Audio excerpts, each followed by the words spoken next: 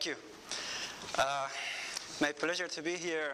I'm going to present to you some version of quantum computation that is universal, and it has some intrinsic fault tolerance by itself, which I don't think it's fully appreciated. I'm going to, what is this one?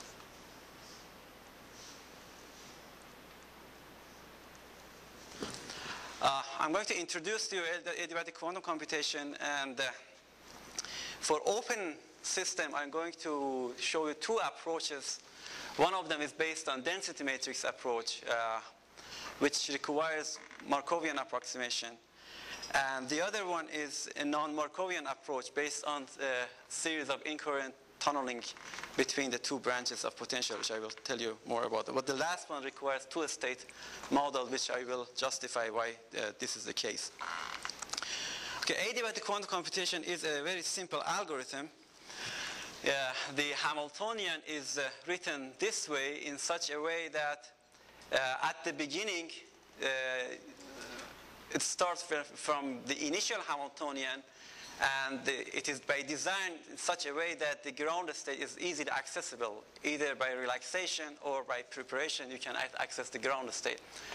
And the final Hamiltonian at the end of evolution is by design in such a way that its ground state solves the problem for you. And the hope is, if you move along the ground state very slowly, you stay on the ground state, and at the end you can solve the problem that you are interested in.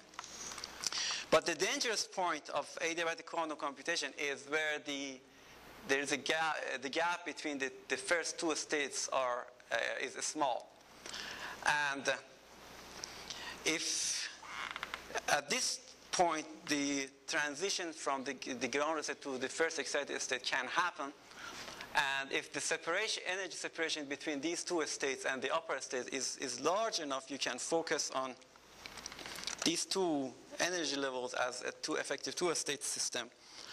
And the problem now becomes Landau-Zinner problem, which was solved a long time ago. And the probability of transition from the ground state to the excited state is given by Landau-Zinner probability, which is exponentially dependent on the gap.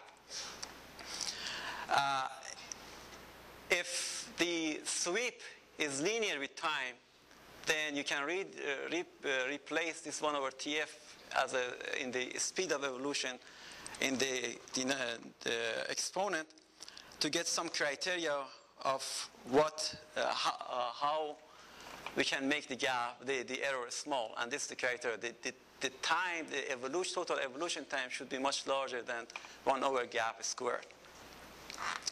Okay, this is what we call adiabatic theorem, but in reality, this is not what happens.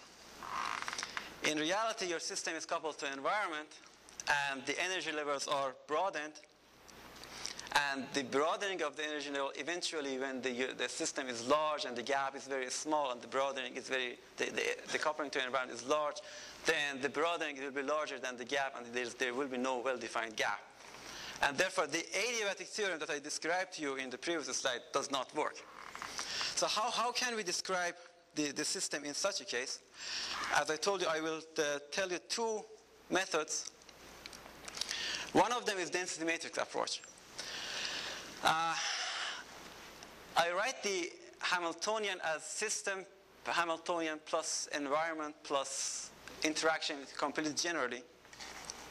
I introduce density matrix for system plus environment, again, very generally. And this is very general, the evolution equation for the density matrix. But I am not interested on the system and environment. I'm interested on the system. So therefore, I trace out the environmental degrees of freedom and introduce the reduced density matrix. And in this type of problem, there's a preferred basis. And that's energy basis. So I represent my density matrix in the energy basis. But we have to notice that energy basis is time dependent, because the system Hamiltonian changes with time. So in the evolution equation,